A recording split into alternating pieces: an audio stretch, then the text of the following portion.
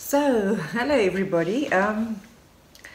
Since the last time I've spoken about the insurance, I have contacted a couple of insurance companies for quotations on the Catamaran. And I've received 3 quotes this far. So what I've done is I've drawn up a spreadsheet so that you can just have an indication of what we're looking at and what more or less the differences are. There's not a huge amount of difference. There's quite a bit of difference in premium. But as far as cover is concerned, I was very specific with what I asked them to quote on so that we can compare apples with apples. But first tell me, what do you think of our theme song? Don't you think it's pretty amazing? Sailing Sisu, if you want it. Sailing Sisu, if you dare. Sailing Sisu, you live.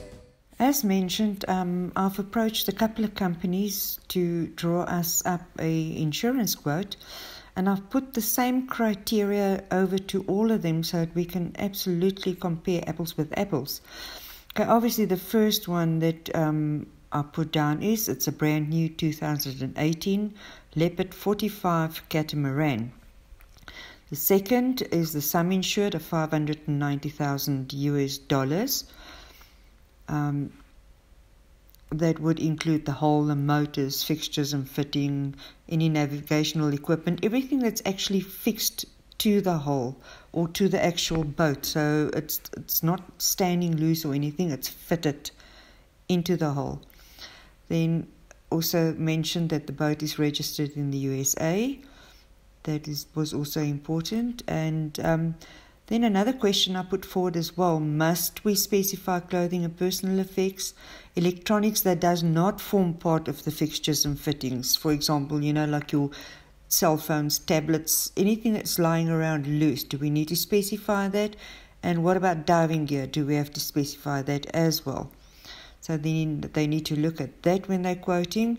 And then what, if any, navigation limits there are on the quotation.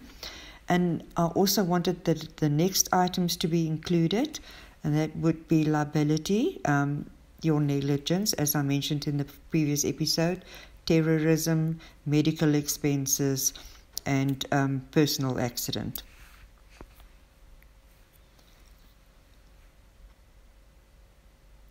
Then they all require a flight plan for at least, for the first 12 months in any way.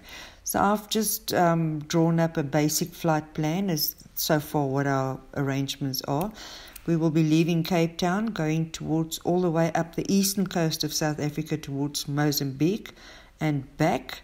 And then if we haven't had accumulated enough miles at that stage for the ocean yacht master and the day skipper, we'll be going from Cape Town up to Namibia as well. And that should be roughly mid-December that we will be doing that. Then we'll go straight west to St. Helena Island. There we'll probably spend at least 2 weeks, 2 to 3 weeks. Then up north to Sierra Leone. Frick did contract work for the United Nations there as well, and there's a couple of pretty sweet places there that you can anchor. It's beautiful diving area that as well. And then down south again to Ascension Islands. I believe Delos had an absolute ball there, so I'm sure we're going to look at least 2 weeks there.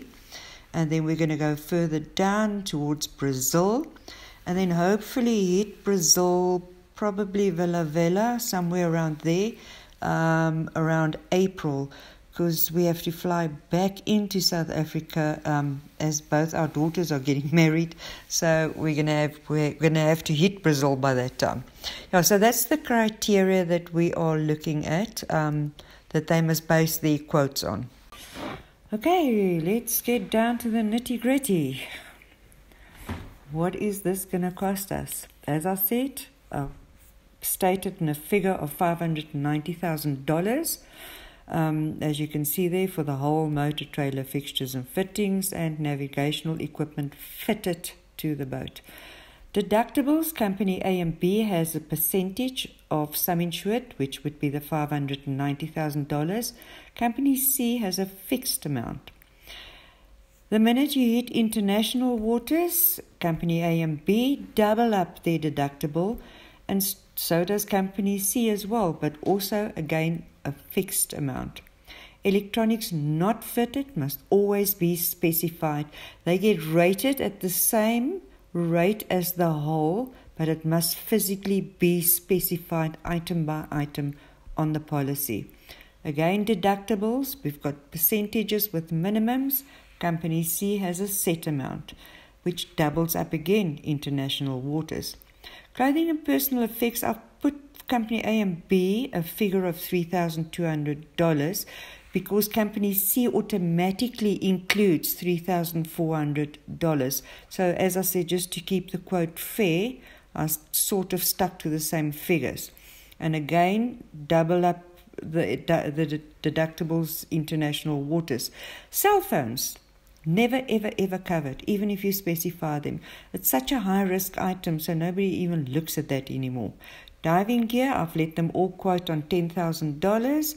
Liability, the first two companies 1.6, and Company C automatically includes $1 million.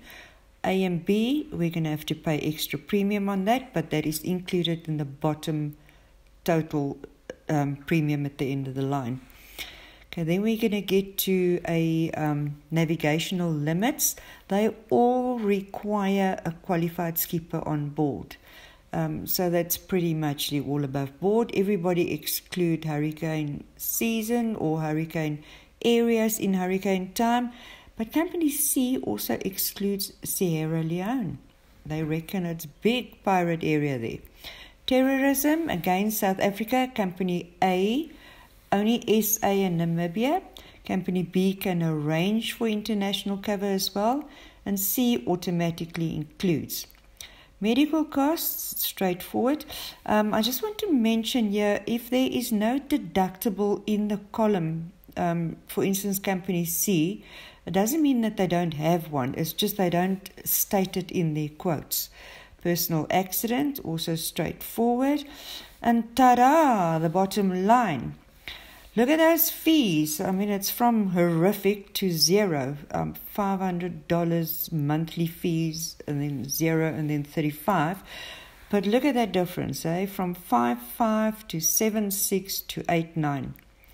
As I said, that you need to shop around, and that is where the broker comes in to get you the best deal at the best price.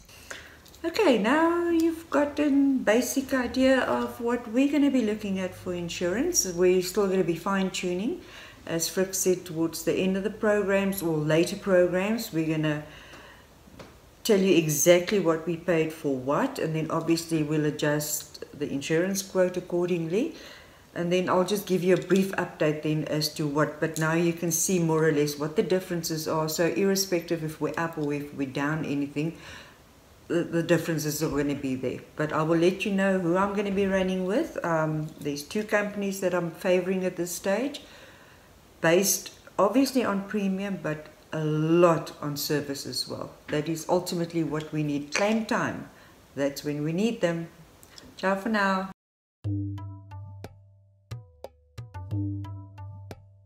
Feel the spray of the waves on my face. Atlantic, Indian, ocean blue. Whoa, land in sight to starboard. Guide me home from where